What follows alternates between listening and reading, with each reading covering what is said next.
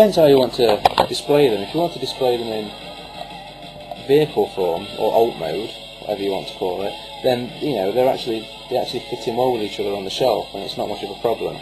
But if you want to display them in robot mode, you have to try and explain why Grimlock the Voyager is smaller than Lockdown the Deluxe. And not only that, but if you take Grimlock out of the picture, if you thought that was a bad size comparison, I'll take Swindle out as well. Let's bring in Lugnut, who was a decent sized vehicle mode. And look at that. Absolutely ridiculous. Lugnut on the shell was absolutely huge. And there he is, absolutely did it. Shall I tell you how bad it is? Deluxe Lockdown versus Voyager Lugnut. You think that's bad? Let's take him away.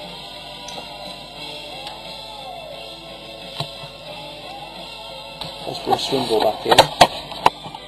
Let me just take Lugnut's power mace off of him, because it's kind of blocking the view. It's fucking awesome, by the way. It's a great accessory. The only problem is it forms up most of the bulk in vehicle mode. You take that off to form his weapon, you're left with an itty bitty little shitty robot size. Actually, that's unfair, because his robot mode is absolutely awesome. It's a really, really good toy. But the size, I mean, we already said how small Swindle was, which is probably about right for a deluxe. When you consider that Lugnut isn't even an inch bigger than him, and again you've got the same price difference, 20 and 10, that really is outrageous. I mean, yeah, he's bulky and everything.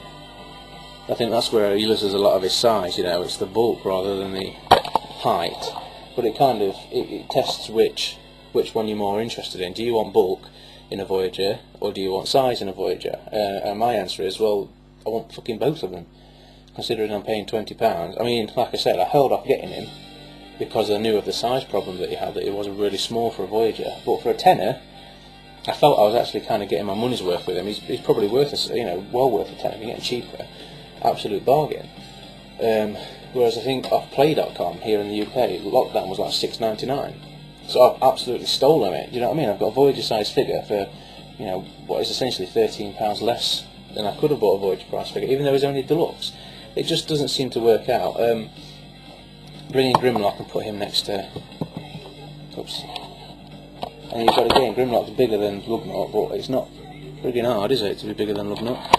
What I will do, perhaps in the next video, is bring it in animate a Bumblebee, because he's another one for a deluxe. He's actually bigger than he should be, and he kind of does look a bit out of place on the shelf. Like I say, it depends on. We just bring them all. But yeah, just take stock of all of them.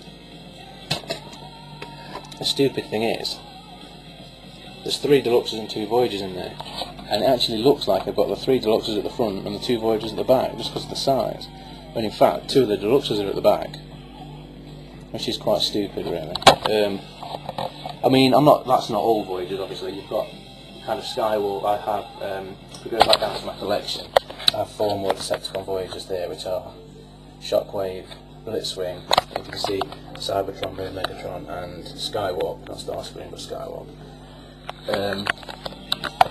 And there, aside from maybe Megatron, but particularly Shockwave, yeah, that's right, Blitzwing and Skywalk, they all actually do fit in well with the Voyager size.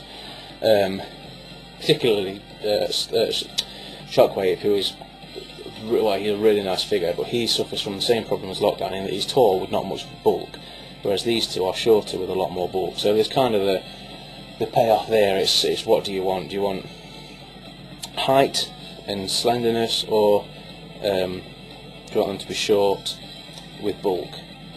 You know, so that's the anyway. That's what I thought I was going to do. Because in terms of my display, you probably noticed that they were all in vehicle mode, and that was because I don't like this discrepancy between the heights. If I wanted to display them in robot mode, there'd be a bit of a problem, because you know, this guy in the cartoon, Atomic Lugnut, or just Lugnut, is massive. He's huge, and Lockdown is probably the same size as Ratchet, who is like his lifelong mortal enemy, so to speak. Same with Grimlock. Grimlock's in the show is huge, as with G1. So there's kind of a few discrepancies, and I think in this line, I think Voyager Prime, who I've got, is actually bigger than Grimlock, but I'll have to go and check that. So so there you have it. That's all I really wanted to do, was to just draw attention to the massive kind of differences in not just in the height between, but the price as well. I mean, these two at full retail price, Blur and Lockdown, are £10, along with Swindle, who's £10. And when you're getting Blur and Lockdown at this size for £10, you kind of feel a bit cheated in buying Swindle, because he's costing you the same amount of money, and you're getting half the figure, really. Just hang on a second. Stop it. Stop it. Sorry, that was a cat scratching the carpet. And again with Lugnut and Grimlock, you're paying £20 for those, and you could feel cheated because you're actually getting half the figure for double the price, which is kind of worse than paying the same price and getting half the figure, as you're paying more for less figure in robot mode. If you're talking about vehicle mode, then I don't know, you might get away with it. Lugnut's vehicle mode is actually very, very impressive, as is Grimlock's, in terms of size compared to Lockdown and Blur. Anyway, there you have it. Just a quick note on what I feel is the major weakness in the animated line. Other than that, this is a phenomenal line, one of the best lines I've ever come across. I mean, I'm not a massive Transformers collector, but I've had G1, I've had classics, Universe 2.0 and all that. I had I had some figures from the first movie, which I sold.